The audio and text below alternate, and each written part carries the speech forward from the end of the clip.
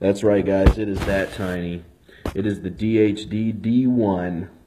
It is the size of a quarter. It is the world's smallest quadcopter that they make. Alright, so guys, this is the DHD D1. As you just saw, it is the world's smallest quadcopter. It is the size of a US quarter. It fits inside the controller, and it is a super stable flyer. I was very impressed by this quadcopter. I know you guys enjoyed that intro there. You thought it was going to be huge, and then it really wasn't. No. Yeah, I had to play with your head, sorry. It's kind of like the Cheerson CX10 series. Same thing. Even the controller's just about as large as the Cheerson CX10. But this is considerably smaller. It is such a very small quadcopter. It's incredible how tiny it is. It's just a little guy. He's just a little guy. So let's push that controller out of the way here so I can talk about this a little bit. Couple things I noticed. One, it has about a 4 or 5 minute flight time. Actually, I almost got 6 minutes out of it, I want to say, in beginner mode. In expert, I get about 3.5 to 4 minutes of fast flying out of it. Also, the yoke and yaw rate is not too extreme. When you do parallettes, when you spin it and it's in the air, it spins about this fast. It's just not very fast at all at spinning. It has a very slow parallette rate. So that was kind of a downer for me. The other thing that I noticed is that they put the charge port on the exterior of the quad. That little piece sticking out there, that's the charge port. And yeah, it looks kind of goofy. It's not horrible, but it looks a little goofy. Let's turn this on. As you can see, the LEDs are pretty bright. Very easy to see at night. I would say you could easily do night flying with this. Like I said, guys, it is very stable. I'll see if I can do a quick video while I'm inside here, doing the work thing, you know. But yeah, the controller feels about just identical to the Cheerson controllers. No real difference, but this one does have headless mode. So it's got beginner rate, always starts off in beginner, and then you tap it again, that's rate level 2, and then if you tap it down again, that puts it in headless mode, which I'm not a huge fan of. If you guys know me, I don't really fly it. This side does absolutely nothing, and this side controls your trims. Forward, backward, left, right trims.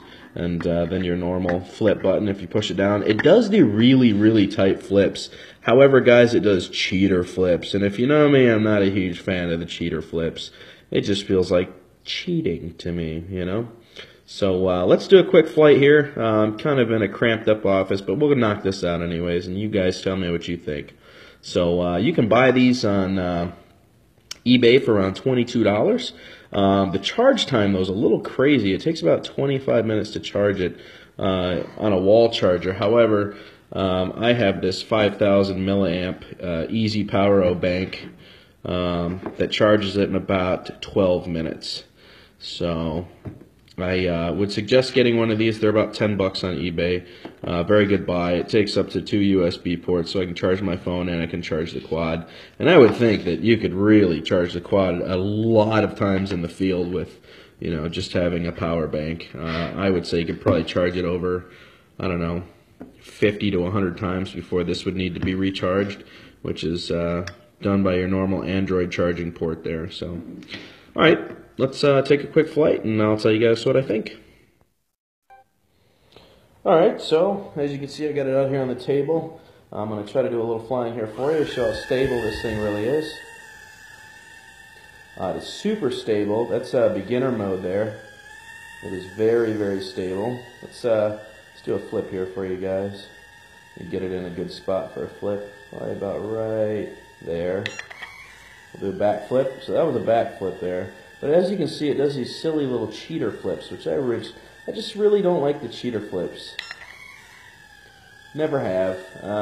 It likes to give itself gas and then shoot way up in the air. And I just don't like that, because whenever you're too close to the ceiling to do a flip, then it really causes a problem. Let's see how it does with a side flip here. Yep.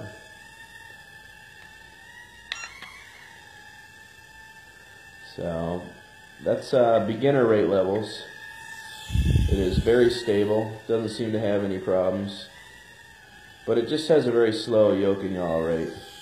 And I'm a little too trapped in here, guys. I'm kind of scared to try rate level 2. That's 2 right there. So yes, 2's a lot more zippy.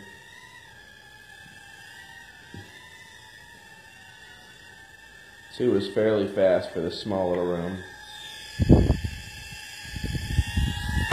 So, alright, well, let's get back to talking about it here again.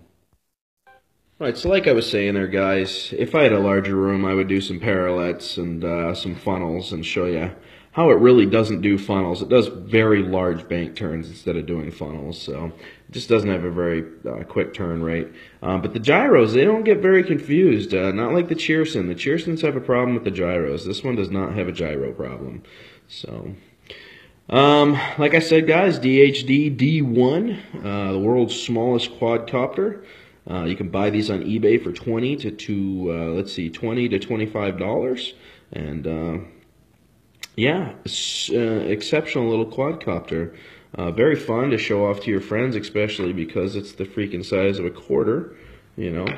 So, all right, guys, this is Dan the Drone Man. If you guys have any questions or comments, go ahead and comment below and let me know. Don't forget to subscribe, man. I love subscribers. It makes me want to keep making videos and buying these toys to show you guys. So, all right, toodaloo.